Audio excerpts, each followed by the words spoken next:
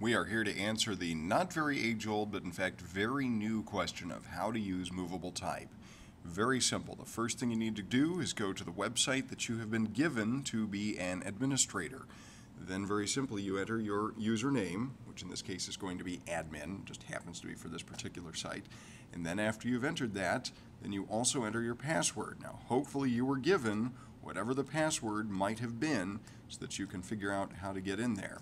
If you don't know what your password is, I can't help you very much from that stage. But if you forget your password, typically there's an option there to click on Forgot Your Password at the bottom. If you click on that, you should be able to have it sent to your email address.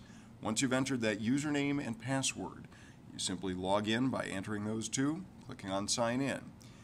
The first thing that will happen is you're invited to be welcomed to the new installation of the site. Not really a big deal. You can leave that there, you can follow that through. It has some explanation about different things that you can do. It will actually walk you through the different steps of doing things, like how to work through things. It gives you an idea here through the online manual of what you can do. I personally don't need that, so I'm going to close that out because it's just taking up space on the screen that's not really of use to me. So then all you have to do is go up to your user dashboard up in the upper left-hand corner of the page, and when it gives you the option, you need to pick whichever blog it is that you are responding to or that you're using to publish something new. Usually it'll give you a list of options, those blogs on which you are an approved user.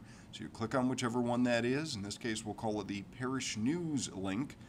We'll scroll on down to that one, click the link, and it allows you then to see the full list of what the entries are that have been in the past, how frequently things have been put up here.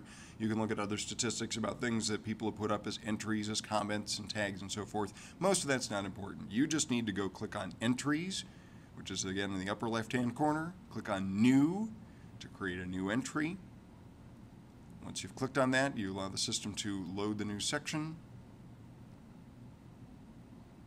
And there we're off to the races. Create the entry, title of the entry. I'm just going to call it title of the entry.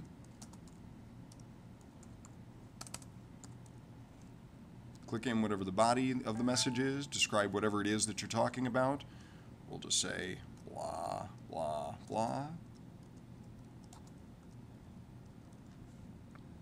Then when you're done entering whatever it is there, best to leave it in as minimal a set of text formats as possible. In other words, don't underline, don't bold, don't do any of that stuff unless you absolutely have to. Just type in the information. Let the formatting take care of itself.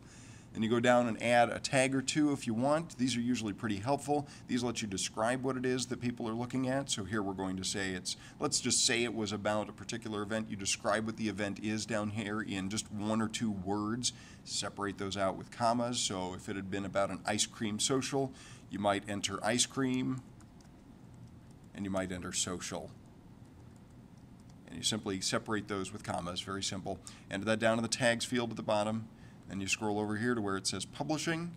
You can preview it if you want. You can save a draft if you want. Most of the time you can just go ahead and click publish and put it up.